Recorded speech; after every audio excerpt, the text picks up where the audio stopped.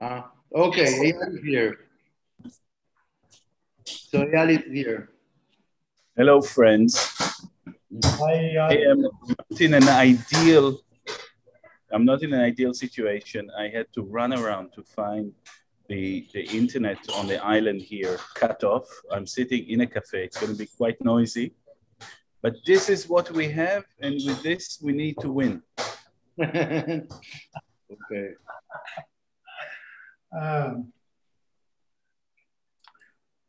Just give me one moment. We'll make sure that everything is being broadcast properly now that we are ready to go.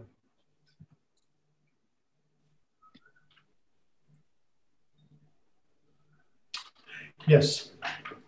Shall we begin? Would it be on YouTube? Just a second, because I sent links for you. It is on.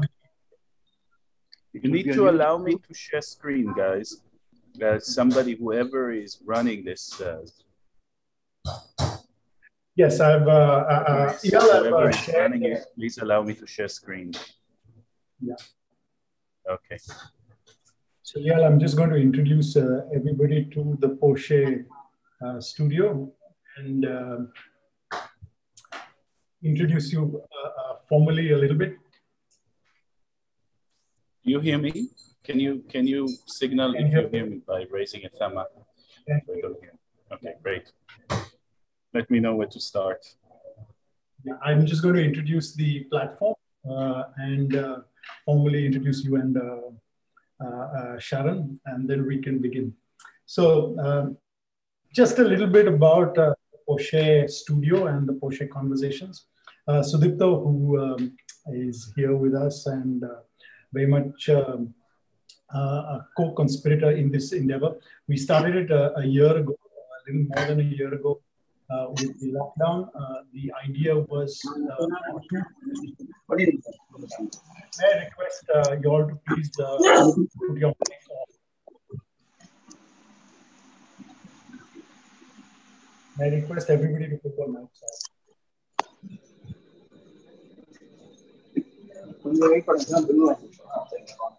Something is interfering. Is there a way I can put it on? Yes, we can't hear you. I mean, there's some strange stuff. No problem, sir. I think No problem. Yes, there is a way that you can force mute him if you're the host. Sure. In addition to all the exam papers and all, I'm muting myself when I'm not speaking, that's all. Enjoying these classes. Online class,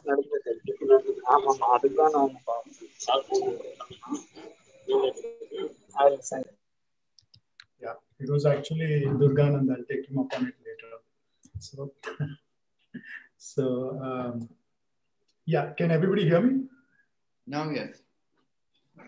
Yeah, all right. So just to get back to this, Poché was an initiative we started last year, Sudipto and myself, and the idea was both to have online studios, but to focus them around issues that were pertinent and current, not necessarily abstract issues that normally get foregrounded in institutions of architecture. The idea was also to have an interdisciplinary approach where we would invite people from a large variety of backgrounds, and the studios would also have students or participants from not necessarily only architecture in order to inform the process. The topics we would choose, therefore, would need to be broad enough to allow people to participate in different ways. The first Poché studio and the conversations around it were titled Alter Ego. We were looking at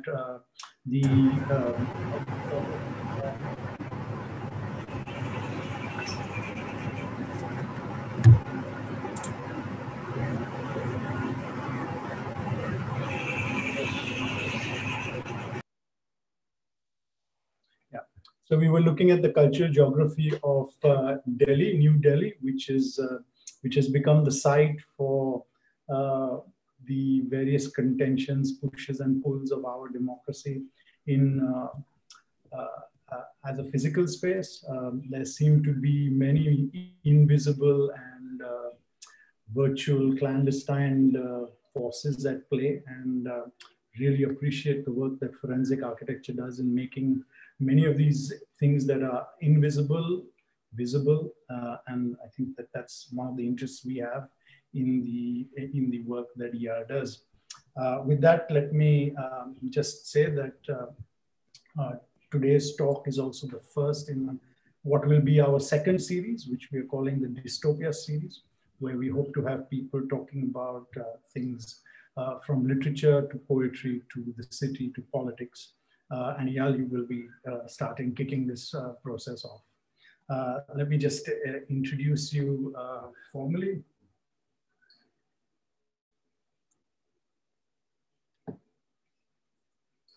So Eyal Weizman is the founding director of forensic architecture and professor of spatial and visual cultures at Goldsmiths, University of London.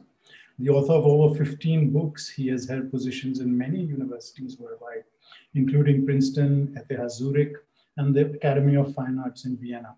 He is a member of the Technology Advisory Board of the International Criminal Court and the Center for Investigative Journalism. In 2019, he was elected Life Fellow at the British Academy and appointed member of the Order of the British Empire, MBE. In 2020, New Year's honors for services to architecture. In 2020, he was elected the Richard von Weizsäcker Fellow at the Bosch Academy. Eyal studied architecture at the Architectural Association, graduating in 1998. He received his PhD in 2006 from the London Consortium at Birkbeck, University of London. Eyal, it's a pleasure to have you here. Please take the floor. Thank you so much for this invitation. It's a great honor, actually, to speak to you. And also to connect. Do you hear me? Yes, do you hear me? Oh, I hear an echo of myself in a strange way, but maybe everybody else could mute so that the echo is not so strong. But it's absolutely brilliant to speak to you. It's particularly interesting for me to speak together with Sharon Weizman, who for many years is sorry, I see people signaling to me that this is not, my audio is not coming through. Is it true? I hear it. It's not your problem. Everybody should mute while you are talking, I think. That's what we... Yeah. Of course. Yes, mute yourself. Yes, you can mute yourself. Yeah. I'm muting myself. Everybody should mute. Also, it could be muted centrally by whoever is the coordinator of the Zoom. Anyway, it's a pleasure. It's an honor. I'm really happy to start engaging an audience and the kind of the thinking that you've developed at Poché in India, and to connect to Indian civil society. I have been in touch with many people through our research on Pegasus. And I feel that there's incredible amount of affinities. It's also a great honor for me to speak together with my friend Sharon Rothbard, who I'll just say has been almost like a kind of not only my publisher, but like a mentor for many years. And a lot of the ideas that you would hear, and a lot, I think, the conversation that you would hear between us, are ideas that evolved in conversations that I think right now it's kind of 20 years of conversation about the relationship between architecture, violence, strategy, urbanism, and so forth. Today, in response to the very provocative presentation of the theme of this lecture, I wanted to speak about things that are slightly more invisible than what you may know our work for, the kind of kinetic violence, the incident, right? I mean, a lot of the work of forensic architecture is counter-investigating state violence. We from the smaller scale, from the split-second scenarios of an Israeli police officer or an Israeli soldier shooting, killing Palestinian civilians, justifying that as a split-second decision from this molecular level of time, the split second. Incidents that we reconstruct using multiple video evidence to kind of epochal latencies and the long duration of climate change, environmental destruction. We also investigate around the world, not only in Israel, Palestine, but our investigation now extends from Mexico to Indonesia, to Guatemala, Colombia, the US, Germany, etc. Today I wanted to speak about something that is different, not so much that sort of billiard ball universe in which things hit things and you have to analyze bodies in space, but how do you do counter investigation, which is always what we do, investigating state violence, on something that is much more invisible, and these are clouds. So I want to share some of our thinking about clouds and under a rubric that I would call cloud studies. Clouds are exactly the opposite of that incident analysis that we speak about. And when you see how we define clouds, they're not only meteorological, but political events that occupy an ambient, they occupy a space. They are amorphous, they are transforming, but they are not less lethal. So here is how I personally got involved with what we call cloud studies. Back in 2008, there was one, perhaps the first of a sequence of horrific bombing that Israel conducted over the Gaza Strip.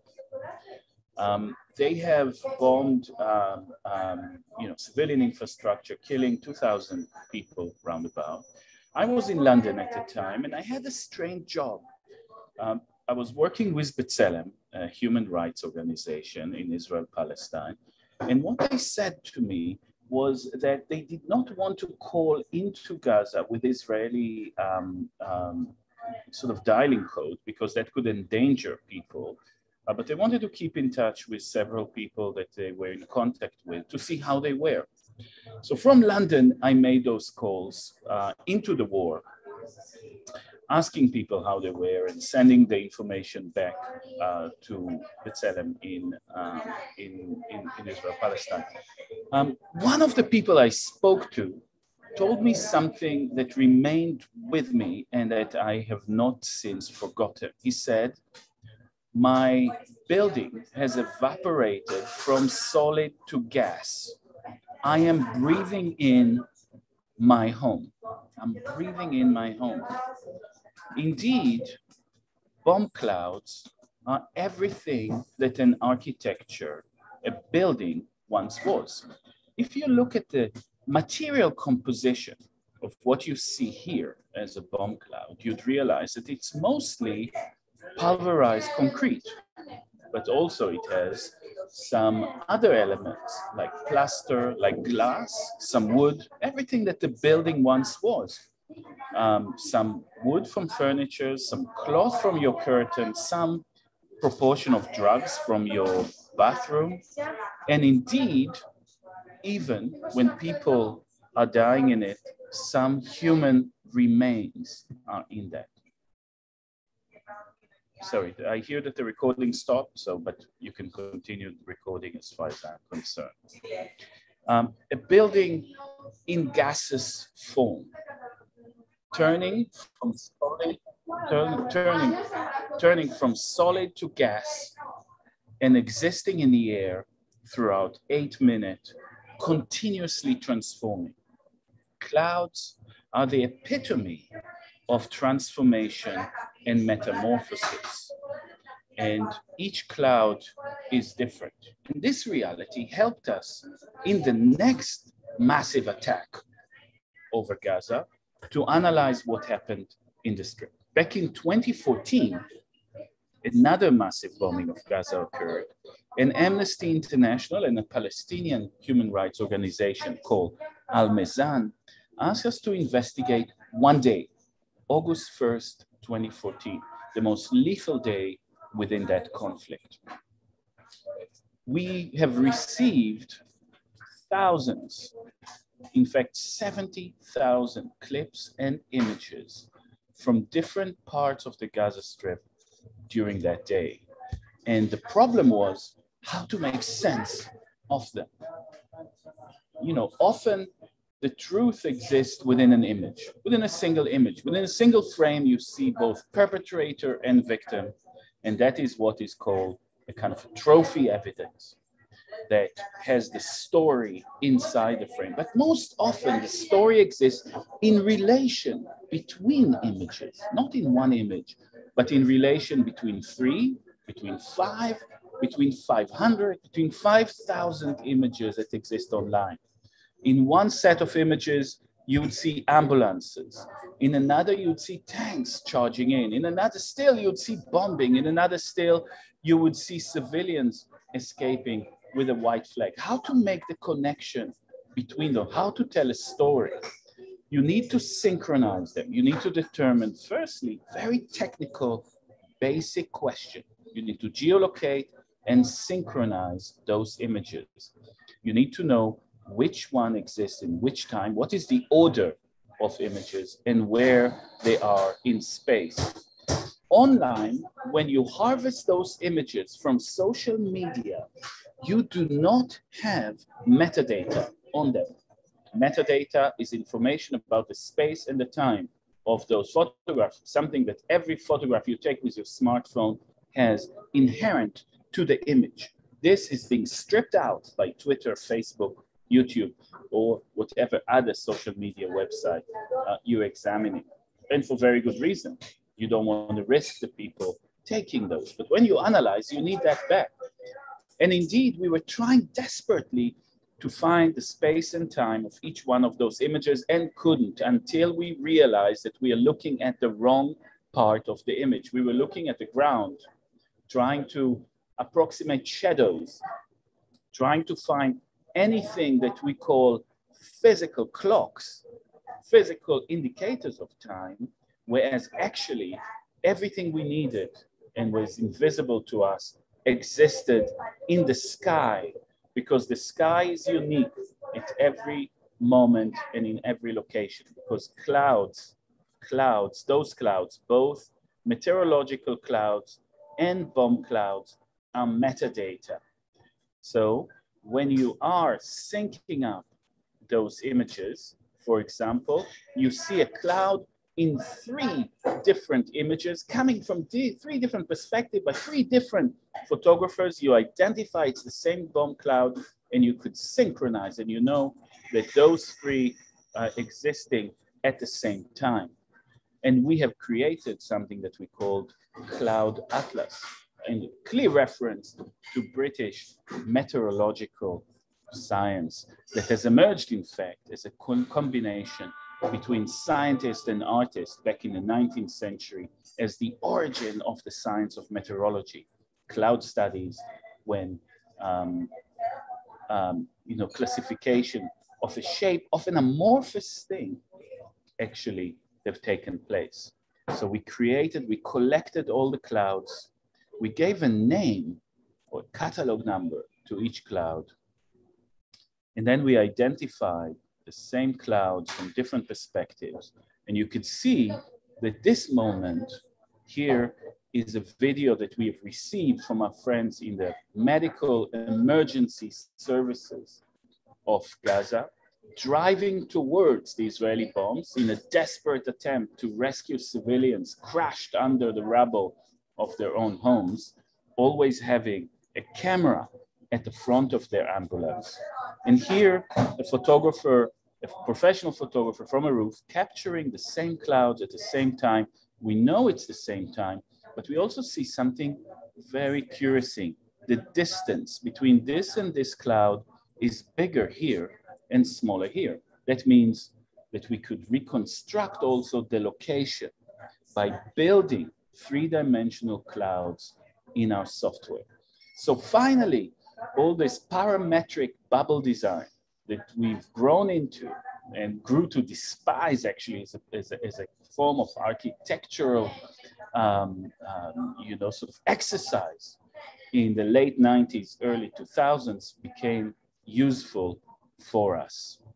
But then you're looking for how to anchor in time. So you can synchronize, you create clusters, clouds, now clouds of data, clusters of relation between images that have the same cloud, but you need one anchor in space. And the anchor was given to us by this incredible image, satellite image. There was one satellite image of Gaza during that day. It's passed over Gaza in a split of a second, took a photograph, and luckily or not, it had a cloud in it. So one cloud, and we know it's 11:39 in the morning because satellite images have the metadata as part of the package that they sell you. So if we could identify that cloud that we see here in plan, anywhere in elevation from the ground, we could anchor everything. And what we see here, we measure the cloud, we identify that cloud. It took us weeks to do that. And now what we could do is anchor all the clouds that we find in time. This is our Rosetta Stone, if you like, an amorphous shape of the skies with digital time. So now we know that whenever we would see that morphology of cloud, and we have it in 3 dimensions, we know it's 11:49 in the morning, and henceforth, we have synced up the whole skies over Gaza in hundreds and thousands of images, and could invert the created timeline, finally create a timeline by comparing the clouds, and then invert our gaze from the skies to the ground and look at the testimonies of Palestinians under this ruthless bombardment and actually tell a story. But the story and the synchronization of a cloud of data came from the physical bomb cloud, those artificial meteorological, military meteorological event that invaded the sky over Gaza. But here you would see something else. What is the meaning of architecture now? We talked about the architecture of a cloud, a certain parametric bubble that continuously transforms in relation to the physical architecture, gaseous architecture, mushrooming over solid architecture. Here is a clinic or a hospital in Rafah, the southernmost city in the Gaza Strip, that has been bombed by that bomb cloud. In order to find exactly where this image is, you create geolocation by matching the image into our model. The model becomes an optical device. A model holds together, an urban model of Rafah holds together all bomb cloud, all images, all those hundreds of images within it. It becomes a way of synchronizing and developing another mode of viewing. We know that in the history of cinema, the montage, the cut, the splice, the edit is the most important act, a kind of dialectic montage of Eisenstein, for example, that shrinks time and space. We need to develop an alternative to linear viewing. We create a navigational viewing within architectural models in which the model allows us to move from one image to the other image, right? And move back and forth between an image and an image. A model architecture becomes a mode of seeing, an alternative to the linear montage and the edit, a three-dimensional navigational viewing that allow you to move from one to the other. But sometimes when you look so closely at clouds, you start seeing other things. Here, a split second before before it hits the ground, because we slowed down the video into 1 frame at a time, we see a bomb. I wish we could stop that bomb, because that single bomb has killed, oh, there's 2 bombs actually. Those 2 bombs are actually just a result of the interlacing of the video. It's a single bomb. You know, in video, you have 2 kind of still frame interlacing that gives you the kind of the sensation of continuous movement. It has killed 16 people in the Gaza Strip. And you see now another one. And identifying those, the lawyers at Amnesty asked us, could you actually tell us which bomb it is? And again, architecture is the only thing that can help you here. You put it into a model. We know where it hit the ground, so we know where it is in space. We can draw a plane. We can locate where the videographer is, put the plane as it intersects the bomb. And actually, this allows us to put a grid behind it and allow us to measure it. It's incredible, no? You can see the size of the bomb and you can identify it while in action. And then go to the catalog and identify a 1-ton bomb.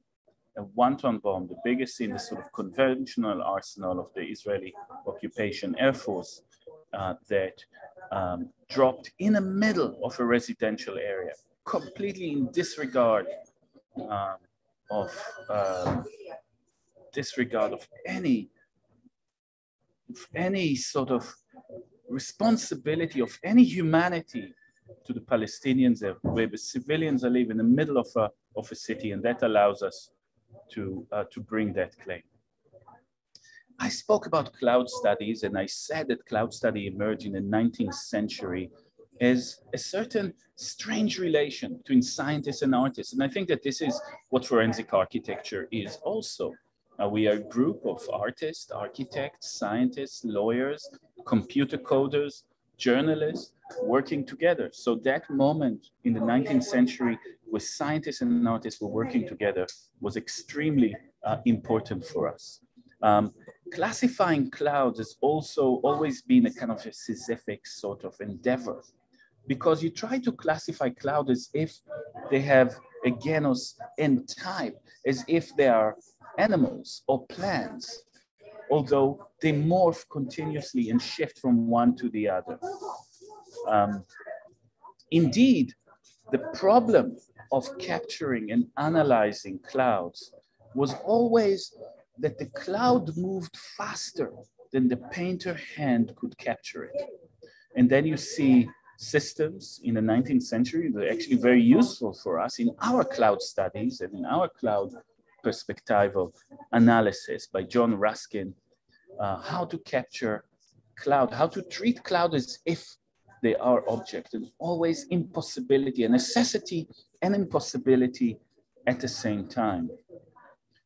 So that the problem of clouds, the problem it was that in the beginning of modernity, or with landscape painting, such as the famous Dutch landscape painting, the ground could be in modernity in the sense that it could be subjected to the rules of perspectives as objects of mapping, of possession of lands, but the sky was still in the Middle Ages. So if you see those paintings, the 2 parts of the painting belongs to 2 different periods in the history of art. The ground is in modernity, the sky is in the Middle Ages, because it had to be imagined. It was more like about mood, it was more about the divinity, it was more about spirituality than about an actual description of objects. When you speak about clouds, the problem is that you have to deal with that paradox of trying to give shape to something that doesn't have shape, trying to give shape to something that's continuously transforming.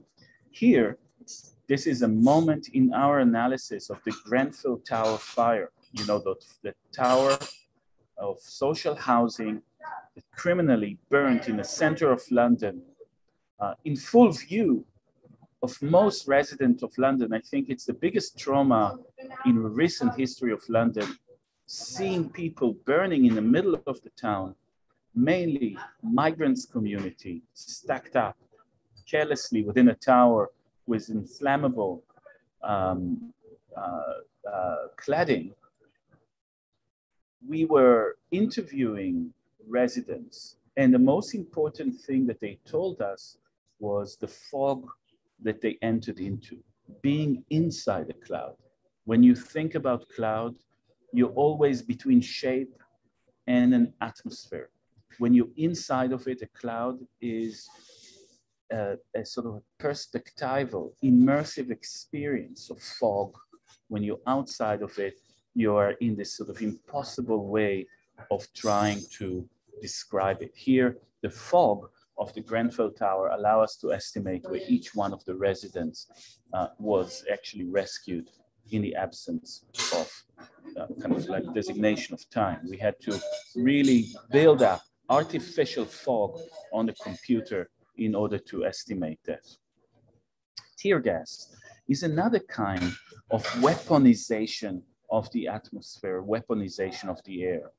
Here I am in Nabi Saleh, one of the Palestinian villages under incursion by colonies, by Israeli colonies. They're taking continuously over their land, and every weekend there is a demonstration that is going towards the main road. The Israeli soldiers here in this perfect spring day, what you see here in this perfect spring day in that is actually the remnants of a tear gas canister. Tear gas, obviously a kind of anti-democratic substance that intoxicate the air so as to disperse unarmed civilian protest, is also has a kinetic force, because what is being shot is the canister in great speed. At some point, I'm running with another protester towards the soldiers. If you get closer to the soldiers, you go through the wall of tear gas. We are being noticed, and this soldier over here is shooting one canister that hits the head of the woman right next to me. This is now in Turkey, in Taksim Square. The sort of response, this authoritarian state responds to protest by making the air you breathe unbreathable. If protest, democratic protest in public space is about gathering, is about bodies together in proximity, tear gas tries to actually push them away. In one of my books called The Roundabout Revolution, I describe the way in which roundabouts became those centers of activity during the Arab Spring, but also this is Taksim Square. Here in Manama, in Bahrain, roundabout become those kind of magnets for public gathering, and the intoxication of air here was just simply burn the state, makes the air unbreathable in order to disperse. But the same things was happening in Hong Kong, and here in Chile, another roundabout during the brutal repression in December 2019, where we've written a script that could count and locate all tear gas canisters within that. And here, mathematical simulation actually gives shape to something that is invisible, completely invisible. So a combination between open source analysis based on photography, mathematical simulation, give an approximation of the shape of the cloud, something that is now operative in court cases in Chile, etc. When we were invited, forensic architecture is actually performing a lot in courts. You've heard that before. We provide evidence to courts. We provide evidence to truth commissions and other forums of justice. But we also work a lot in the art spaces. And we were invited to show at the Whitney as part of the Whitney Biennale of Art.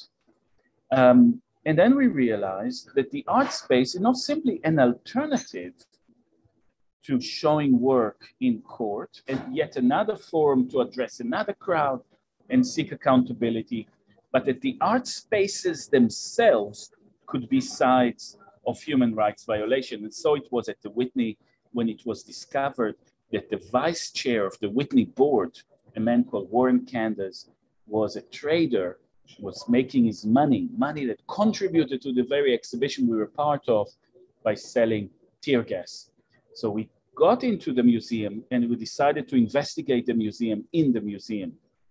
And we've undertaken, we wanted to know where the vice chair of the Whitney board is selling his gas to. Unlike weapons, lethal weapons, tear gas doesn't have a public record when it is sold.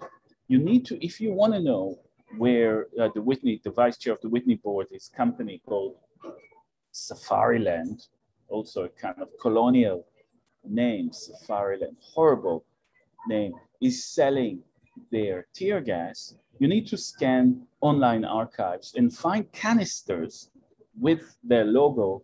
It's a product after all, to know where it is. Here, this is in different places in the world where it was known where they're selling it. You could see something very strange here. Sorry, that is an aside. This is the border between the US and Mexico. Kinetic violence, object-based violence, abide to the laws of sovereignty. Here is an international border that cannot be crossed. But the gas is an amorphous and it moves, though it is shot in the US, the cloud actually can travel across the international border into Tijuana, which is in Mexico, and attack what was called at the time the caravan of migrants trying to enter the US. So our attempt, here is the kind of the logos that we were looking for, how to find them.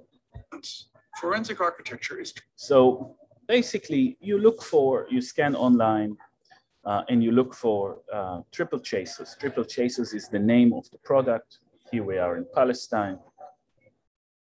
Here is the catalog. We're looking to familiarize ourselves with that. And we decided there's just simply too many. The web is too big to look in the wild, so to speak, for those objects. It was just taking too much work. And what we decided to do is to train a machine learning algorithm to help us do it, so as not to automate this form of study, but to break it apart. The machine learning algorithm would bring us the first triage of what it thinks triple chasers canisters are, and then our researchers would verify it, and we would have the map of where it is. How do you teach machine to see? Very much like you teach a child to see. You show it a lot of samples of what is a triple chaser canister. You say, that's a triple chaser canister, that's a triple chaser canister. Also this is, and that is, and this is, and this, and that, and that. And usually right now, when you have thousands, let's say 10,000 images of a single object, you are able to actually, the machine can automatically go on and find it by itself. So this is called a visual data set for a machine learning classifier. The problem was that we could find only a few hundred samples of that canister online. And what we had to do was actually to trick the classifier into identifying those. So we started working with activists. Sorry, I'm listening. Should I stop? Okay, it's good. I continue? It's good. מה אתה אומר? הכל בסדר. תמשיך. תמשיך. Okay. Here, somebody in Tijuana that doesn't want to identify himself, find us a triple chaser canister for our project. And then my very good friend, Emily Jassir, an artist from Bethlehem, is finding one and scanning it to me with her camera. something that allows us to build a three-dimensional object of it, and then compare it to the catalog of the dimensions. And then we are able to trick the machine into believing that these are real photographs of triple chaser canister, which we can give in all sorts of permutations and allow fake images, if you like, to actually find real images. So we make all the permutation of rust and soot on it from all different perspectives that allow us to actually trick the machine into thinking. Machine learning algorithm to recognize Safari language. And these is actually the data set. So the data set itself and the funky kind of background that you see are a synthetic way to generate difference between figure and ground that allow you actually to create all the permutation that allow the machine to see. So this film is a film that we showed at the museum, but it is simultaneously a machine for humans and for computers, because that is, each one of those frames is what would teach the machine to actually see. So this is, at the end, this is how the machine actually signify. find those things and bring home from the wild, from the internet. And that led to the resignation, or that it contributed, along with other activist work, to the resignation of this board member and for his disinvestment from tear gas, showing that the art world can actually be a site of accountability. Look, I have much more here about Black Lives Matter protest in the US and how you analyze patterns of violation in it. Showing our work in the US on the suppression of the BLM protest and on the use of herbicides for simulation of herbicide, again on the Gaza border,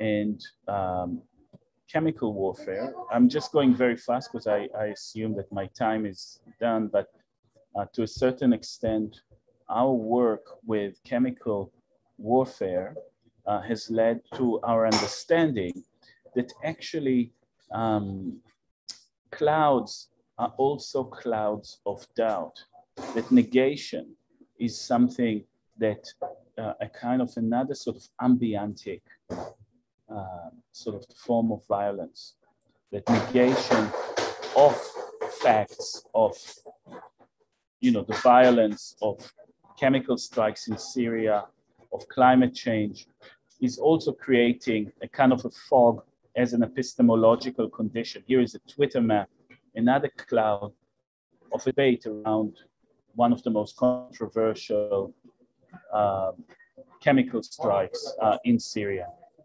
going all the way to continental scale clouds resulting from the burning of the forest in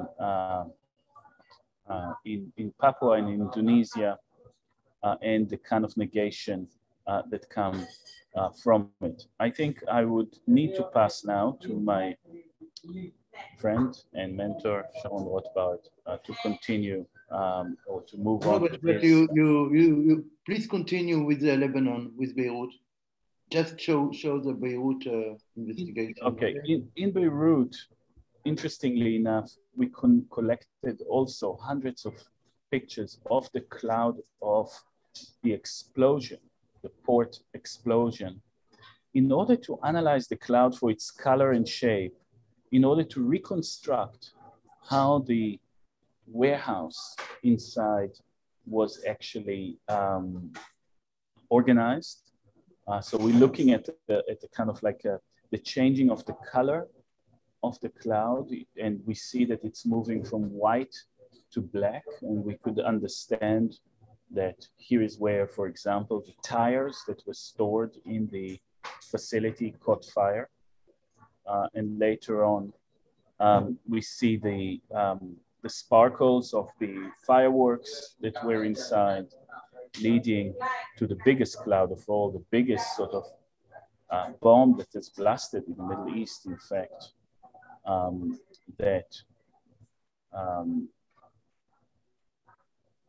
and basically based on that, again, taking clouds as metadata. I don't want to go too much into that, but modeling cloud as three-dimensional moving object allow us to understand the way that thing has unfolded. Okay, I think enough for me. On to you.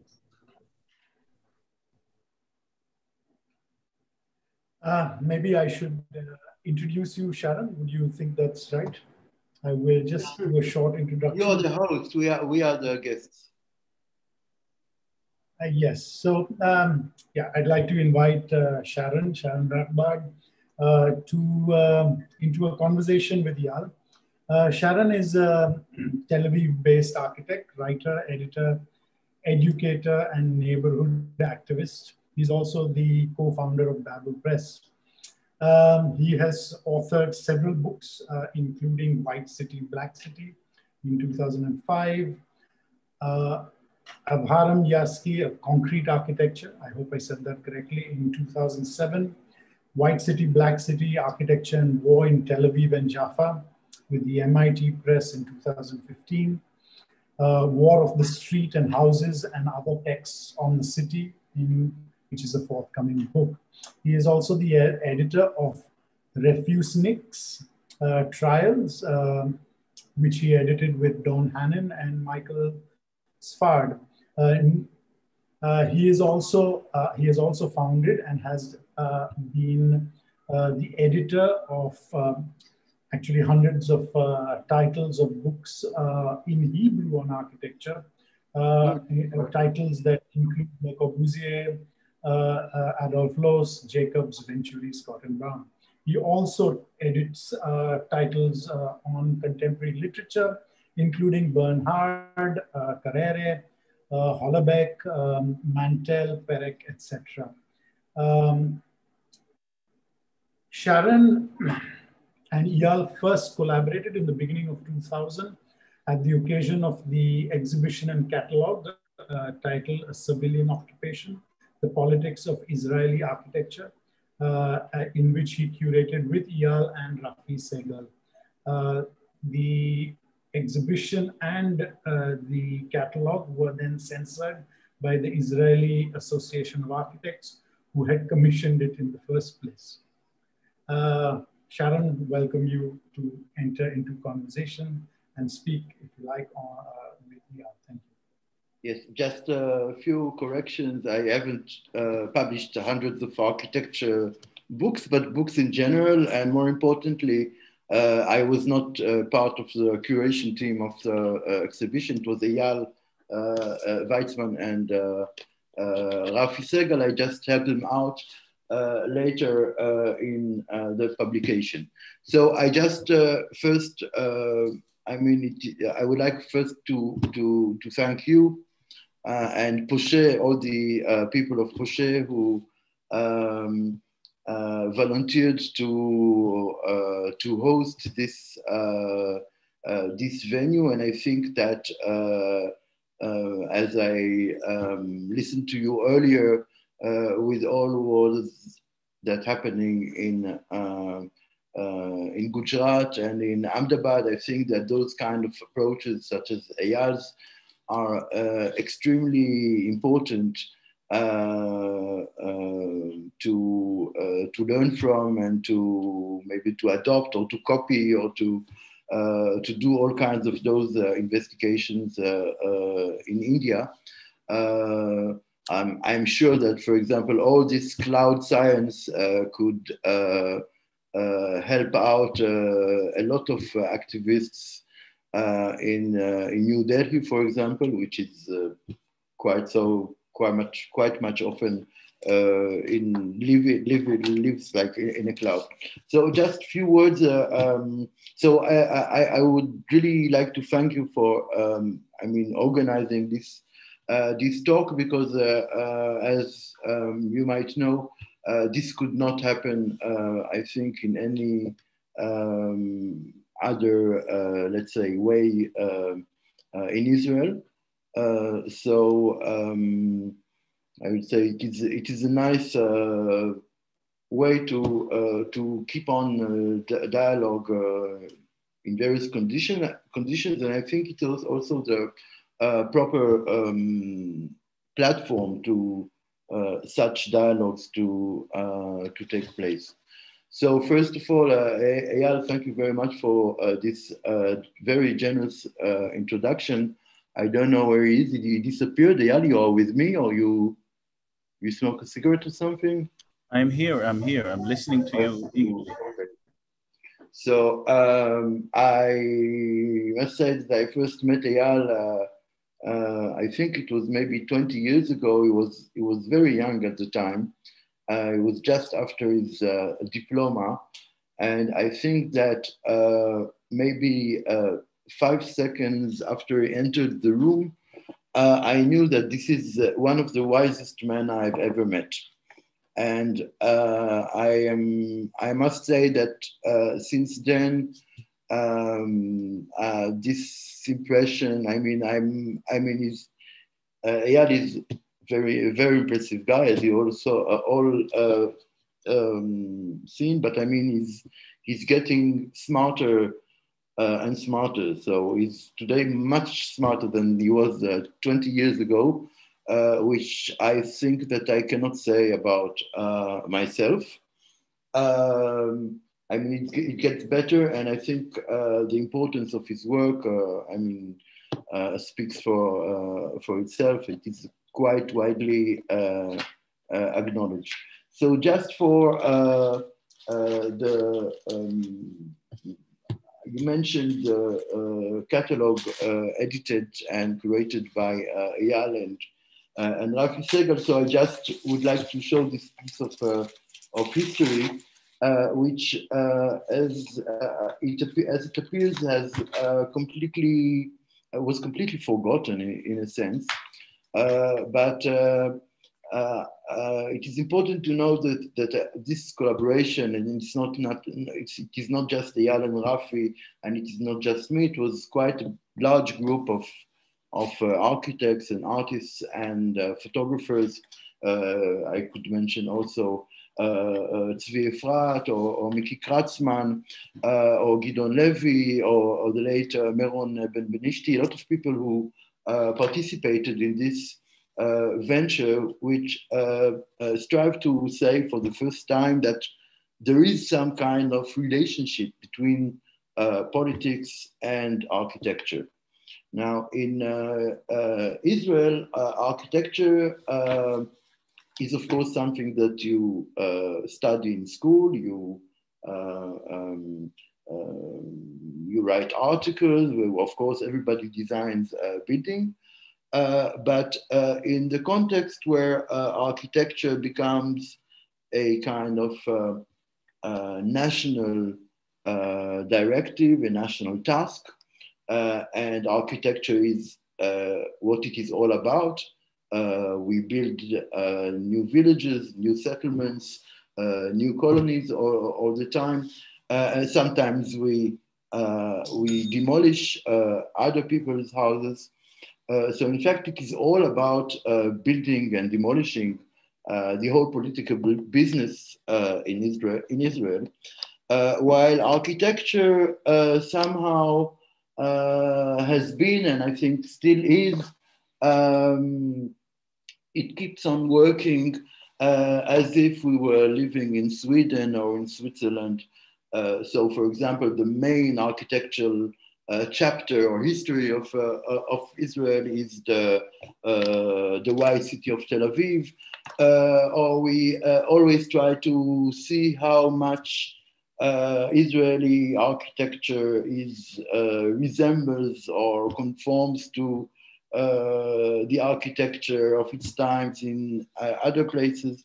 But in general, the idea that architecture can be discussed as a sphere, as an independent sphere, without any relation to its use or with its political significance, this has been, and I think still is, part of the Israeli mainstream thought. And at the time, Eyal and Rafi, they won an architectural competition organized by the Israeli Association of Architects. And they proposed a different reading of Israeli architectural history from the settlements, the rural settlements in the 30s throughout what Tzvi called the Israeli project to the later national projects of settlements in the occupied territories after 1967. So in fact, it gave this catalog, which was printed in, I think, 6,000 or 7,000 copies in the press of the newspaper Haaretz. So this catalog, in fact, gave a quite clear, I would say, timeline of the political significance of Israeli architecture. So strangely, at the very last moment, after all those copies were printed by the newspaper Haaretz, the Israeli Association decided to back off and to cancel the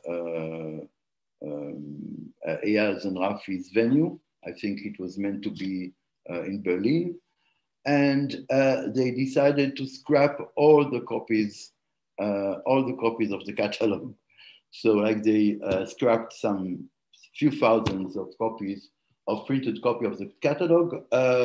Luckily, Eyal and me, we just, like a couple of days before they scrapped the catalog, we took the car and we went to the printer and we took a few hundred of copies. So what I have is a kind of a very rare copy saved from the association. And finally, I mean, just the mere act of censorship generated a huge scandal, which became very, very quickly international, with articles in the English or the American press, in the New York Times, etc., and so on and so on. So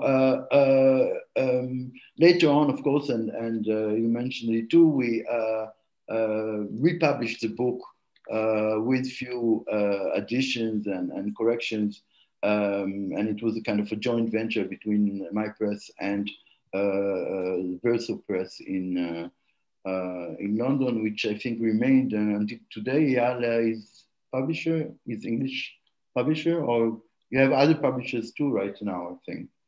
Anyway,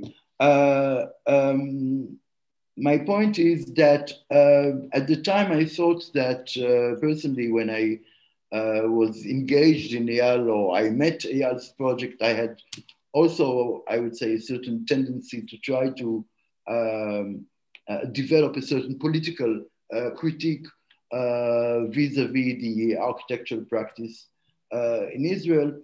But my point is that at the time I was thinking that I'm doing quite a good thing for the Israeli architecture. So I think that I really honestly and perhaps maybe innocently or naively it would be a better word, believe that we are doing this and things might be better. But somehow I think that we both somehow, Eyal and me, found ourselves at least within the spectrum of what might be called Israeli architecture or the Israeli architectural community. We found ourselves in a certain position of banishment, of course, Eyal, who lives abroad, it is much clearer because he is also engaged in the boycott against in the boycott movement. But I would say that it somehow created a situation, at least for me, and I think for quite few others, that not only it problematizes the very possibility of practicing architecture in Israel, but I think that it more than that, it problematized the very possibility to do architecture in general. Which means that from the very first moment that you start regarding all those things that usually architects tend to overlook, which means, in fact, all that happened before the bidding was completed and all that happened after the bidding was completed. So in fact, we usually architects, they strive for a very brief moment, which is the moment of inauguration of the photographing of the completed bidding. But in fact, if we just overlook only this moment, which is a very nice and happy moment, but if we look almost of everything that happens before and everything that might happen after, of course, there's a huge amount of violence which associated in it, starting from how you grab the land, continuing with all the process of construction, which is sometimes very violent and requires the use of violence against very weak populations, migrant workers, such as you mentioned earlier, Riaz. And of course, later, all the question of responsibility, if we were speaking of accidents or problems or fires, such as Eyal showed us in this housing tower in London. So in fact, there are a lot of things that we tend to overlook and which are really quite easily or obviously associated with accidents or with violence. As I would like just to end my quite I would say improvised Jugad intervention by saying that and this is something I would like to ask Eyal, because what really characterized his work, I think from the very beginning, is sometimes this idea to take architectural instruments and kind of divert them and to kind of turn them around in order to understand other things, such using the section in order to understand the politics of verticality, or using the parametric kind of fashion of architecture in order to understand war crimes. So in a sense, of course, for me, it is very clear how Eyal is I mean, using his knowledge, his architectural tradition, his way of looking to understand what a perspective is.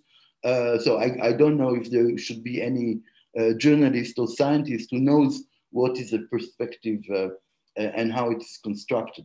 So I think that in this sense, I think Eyal does it in a genius way. I myself, I feel that I'm kind of in a, how would I say, a dead end in a sense, because I am kind of entangled in all kinds of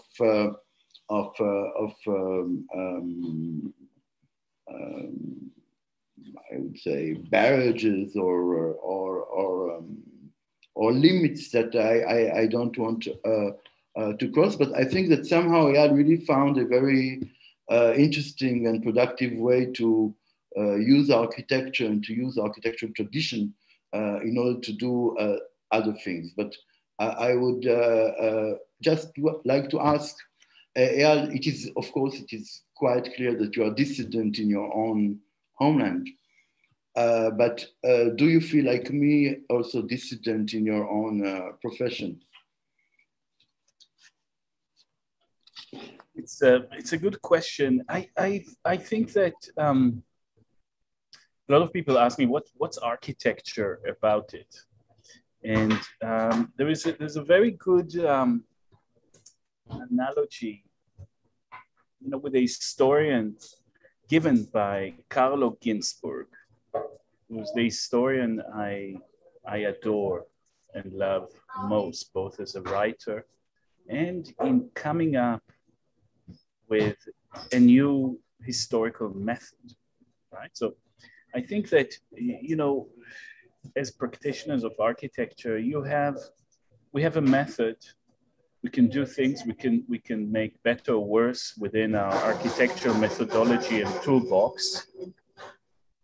But I think where you hack into the source code of your profession is if you mine within it a new method and a new way of being an architect. And Carlo Ginzburg said, who, by the way, who he kind of developed, theorized the idea of microhistory against the Marxist historians of the long duration that, you know, drew the history of capital, the history of environments over hundreds of years, the famous French Annales school. He said, no, history exists in the moment. Yeah, and, but that's Lefebvre too, said Lefebvre. And in that moment, you can see the long duration. In that, it exists in the molecular level of history. And I think that what we do is something like, not microhistory, but molecular history. When we work for a year on a day in Gaza, when we work for a year and a half on a split second in Chicago or in Palestine, we find in a molecular level of time, in a component, in the bodily movement, in a trajectory of bullets, in a morphology of the wound, we find traces of a long duration of colonialism, of apartheid, of you know, long-term sort of like politics. It exists in a moment, manifests itself in a moment, and the trick is always to go in and out. So I mentioned Carlo Ginzburg, who really theorized that topological relation, and I think it's super important for us as architects to understand that in a building you can find history. You know, in a sort of like in an analysis of a single piece of architecture, you can write it on itself and then the object collapse upon itself and you've done nothing. Or you can find in a concrete, in a style, in the way the windows are drawn, in the way that everything is organized there, the shadows of history, and speak back for exploding that moment in an almost kind of Benjaminian sense, no? In a sense of the fetish, in a way that the object could speak back to history that has produced it, right? History coalesces slowly into form. An analysis of form is an explosion that can speak back to history, that back and forth. It's really like a blast, no? And Benjamin has this incredible way of describing it. But Carlo Ginzburg said on history, and I will paraphrase to architecture, architecture is not our home, architecture is not our prison, architecture is like an airport from which we travel in different destinations. We started in architecture and we moved to image analysis, we moved to cinema, we moved to psychology, different direction we travel. It's always our home, but it's like an airport, like a hub of an airport. We always go back there and fly out to another place, but carry something of architecture with us, right? So obviously we've overgrown the architectural part of forensic architecture, if you like, but something of the making, the constitution of the architect, this sort of the architectural theory, the sense of materiality, of texture, of form, the attention to detail exists in everything that we take forward. And now we have decided in forensic architecture never to do what interests us, only to work to commissions. And we've learned it the hard way. We learned that you enter the space of other people's trauma, always invited. You always need to be welcomed. And somehow, like an architect, you know, you would say, oh, I'm interested in this, what happened in Mexico, I'm interested in my, you know, the area I come from in Palestine. No, we don't do things that interest us. We do when we are asked and when we are welcomed. And this is also something that has an architectural dimension to it. One. Two, in answering your question, what enabled us to operate like in a way that we do was a certain seemingly simple shift. We started in forensic architecture as the architecture being the object of analysis, traces left on buildings, clouds made out of building elements, ruins being something like Deleuze called the archaeologist of a present, you know, the archaeologist of yesterday, trying to tell from a ruin, reconstruct from a ruin, what happened, what kind of relation happened around it. This is how we started. Two, what now, architecture as a method of analyzing something else. The crime is no longer committed by architects or by those destroying the building, but architecture is the milieu that can synthesize data, can synthesize images, that can help us understand and interpret.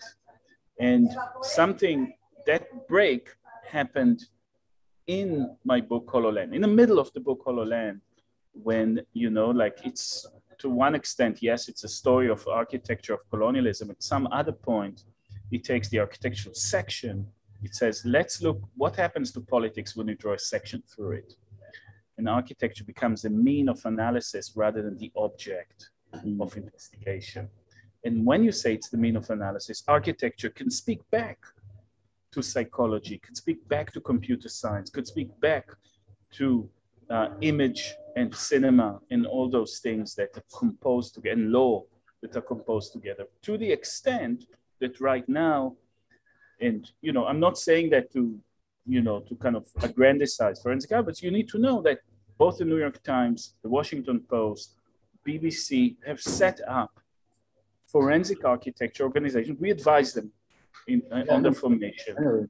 I know. And they do that. Human rights organizations do it. The International Criminal Court does it. So in a sense, it's accepted by law, by human rights, by media, as a way of telling a story, as a way of understanding situation. And in fact, for anyone that does open source analysis, a collection of material from online, understands that you cannot view, it's not one way of viewing images. You cannot view, there's no other way. You need architecture to view images, because it's about, today viewing is not about the image, but about the relation between images. And the relation between images is spatial and architectural. So that is, you know, that is really what enabled us to move to unlock a certain barrier. Excuse me? I think this is very important, that it is not only about images, but about the relationship between images. That you cannot just look at one perspective image or one plan or one whatever. You have always to somehow to look at them at a set of images. Yeah. So you don't want to build anymore? Any other question? Maybe the students. Maybe from the students? Yeah. Let's take a question from the students, please. But I don't have tons of time, so maybe. Sharon, what do you say? We'll take like 3 questions together, one after the other, and then we go at them together. So this is for the quickest and the fittest. I would like to ask, if I may. First of all, thank you very much for the really good talk. I also want to thank you. I visited not a while ago the exhibition in Berlin. So I got to see, I spent a few hours there and I got to see in very details a lot of your work. So thank you. And a question that got to my head when you talked about the tear gas canisters and the way you you made the machine, you forged images in order to let the machine learn to see. The canisters is in a lot of your works, the imagery from open sources and from private videographers and images is very profound to the work. And so the question is, how can you avoid counting on forged images or manipulated images in this huge ocean of data that is out there? Got you. Understood, Eytan. It's a very good question, and I'll come back at it. More questions? Yeah. Yeah. Yes. I think it's a great approach, and I think as an architect, one spatializes things that are not normally spatialized. And I've been looking at the spatialization of human rights, which are spatialized at the level of the nation state, but not at the level of the city, where they have to be negotiated on an everyday basis. And therefore, in India, we have master plan paradigms where half the city population cannot afford to locate themselves on the master plan and have to operate outside it in a zone that can be rendered criminal. And that's an act of violence. So my question is, the examples you showed are examples where the presence of violence is visible. And have you applied this technique to situations where violence to the conventional gaze is invisible? Got you, Prem. Thank you. Any other question? Maybe one more, and then we can, Sean and I can engage them. No? Okay. You want to start, Sharon, or? No, it was addressed to you. Okay, so I'll start in the order. Eytan, thank you very much for your question and also for your interest. Verification is at the heart of our work. I really love the word verification. That comes from the same root as veritas, truth, but it turns it into a verb. I find that the word truth, when people talk to us about, how do you know what the truth is? Do you actually, believe in truth, or all sort of idiotic things like that? Truth is what a priest would tell you is right, or any state authority. It's a transcendent concept. Verification is an immanent concept, is a verb, is a making. It's dynamic. It is constantly integrating new data and adapting its determination. Verification is a verb. Open verification is very important as our means of work. In the era of post-truth, and I know it sounds a little bit like a detour, but I'm going to catch the question, or the essence of your question, I think, Eytan. We are existing now in a time of great institutional crisis. What happened with Brexit and Trump are symptoms in the loss of faith that civil society, has in the custodians of truth, in the sort of institutions that are the pillars of the power knowledge temple, police, the courts, even the mainstream big media, etc. And those that confront this sort of post-truth moment think that the best way to do it is by fighting a rear guard and propping up those institutions to the extent, to the ridiculous and offensive extent, that people think that, or thought, that the FBI should save us from Trump. Now, I cannot find anything more offensive than that. I think we need to accept the challenge of post-truth. We need to let the temple of power knowledge crumble, and out of the rubble, build a new way of verification that does not need the authority of state institutions, but civil society takes to itself the task of verification by working on exactly that, which I called open verification, meaning rather than a university determining what the truth is, the court or the police, you create networks of associations between, first and foremost, the people at the forefront of conflict, the people with the life experience of violence, so-called people that we used to call the victims, but they actually are at the forefront and with the knowledge to do that. The activists that take their sides, the lawyers perhaps an art gallery somewhere else, a newspaper, and volunteers, the crowd of volunteers that actually help verify things in an open way online, not based on the authority of a source or an authority of an institution, but based on the thickness of the network of relation that Institute of Truth. And think about this piece about Triple Chaser, the verification with machine learning. It involved Emily Jassiers and activists from Tijuana that was scanning the things for us. It involved lawyers pushing the things. It involved curator bringing it into the exhibition. It involved computer scientists. It involved, us architects building that. And the relation between that is a solid social create a social fabric that its strength is the strength of verification. And this is a construction of a commons.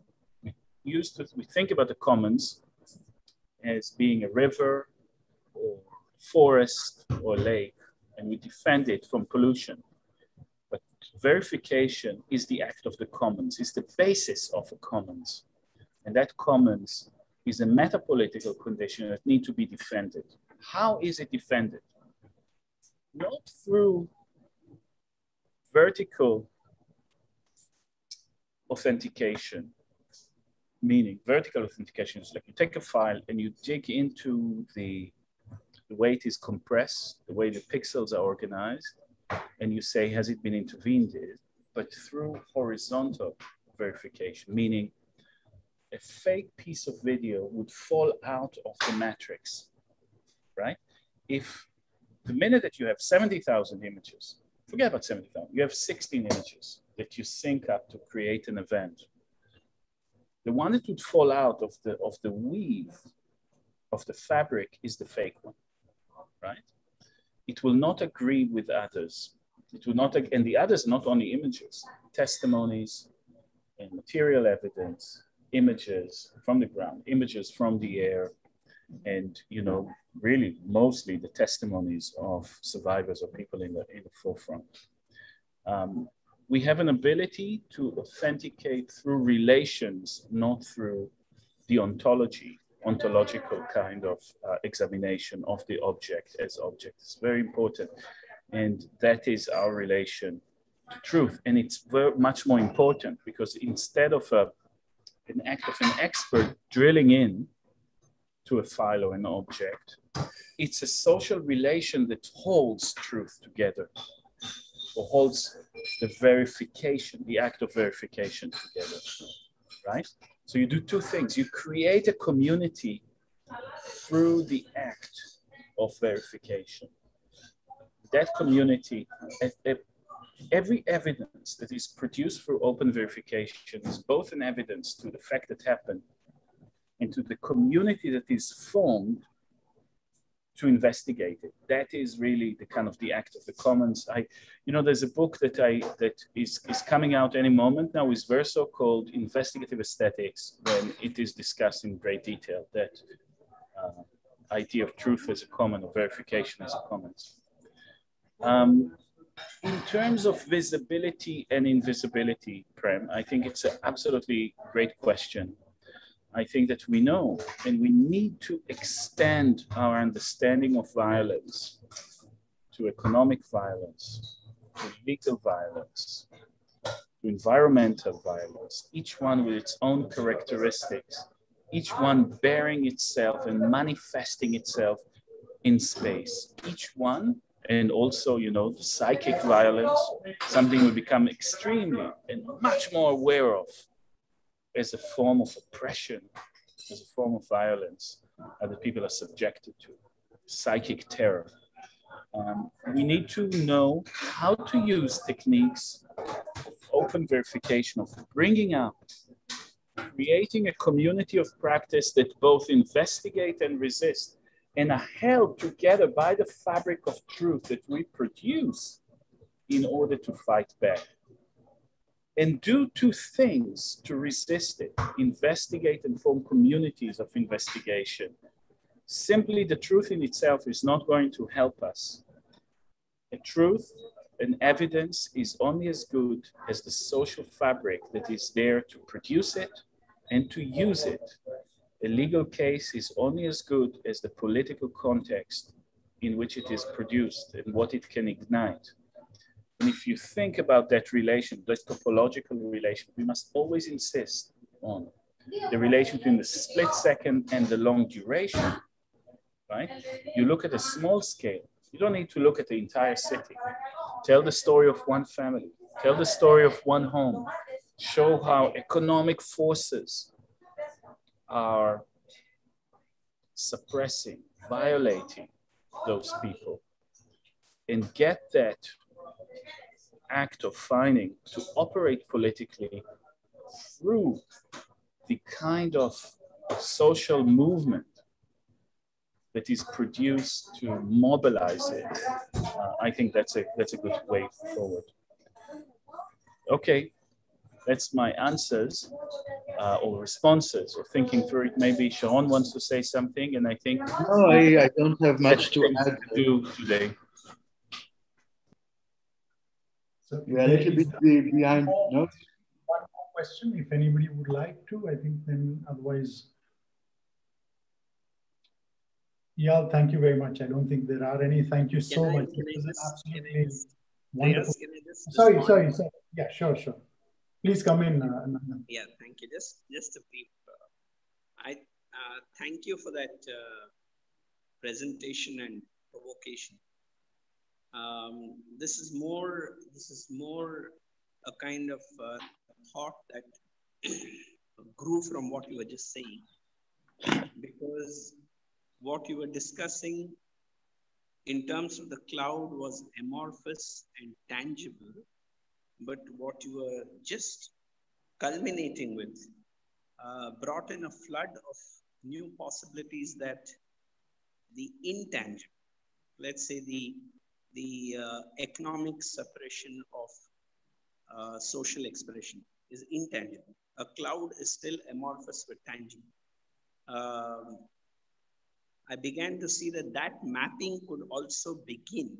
I was just wondering whether you all have begun that kind of a mapping as well, because this whole redefinition of dystopia itself, I think, is a violence against the commons, which we are not defining for some reason.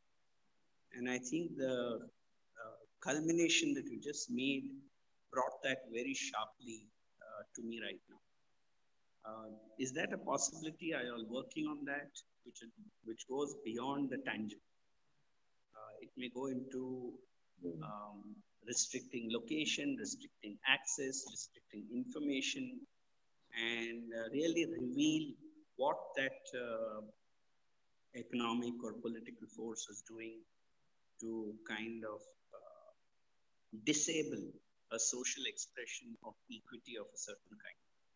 So am I on, because because I think that's the promise I just saw when you ended. Till then, it was on the amorphous cloud, and the fact that there's an investigation and there's a forensic, which was tangible to a certain extent. Of course, it had an architectural reality, but you ended with the intangible, which is also a lot of possibility.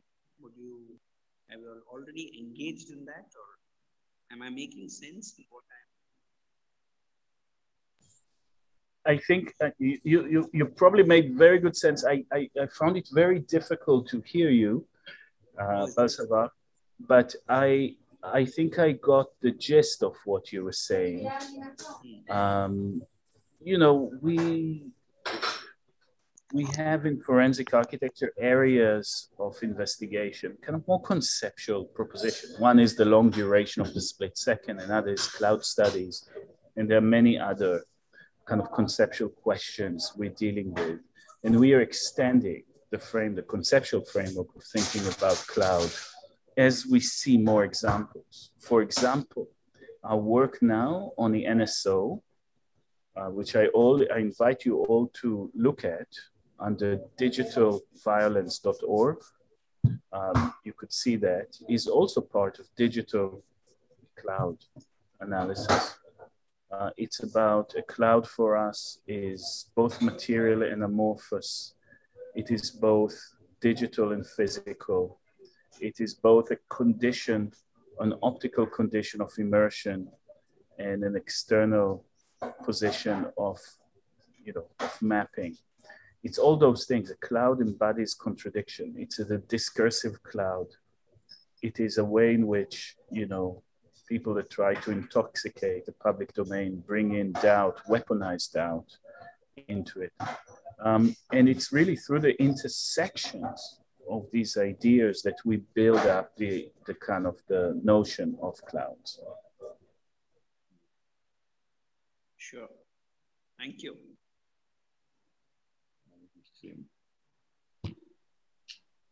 Eyal, thank you very much for this wonderful, wonderful talk and provocation, as Weizman said.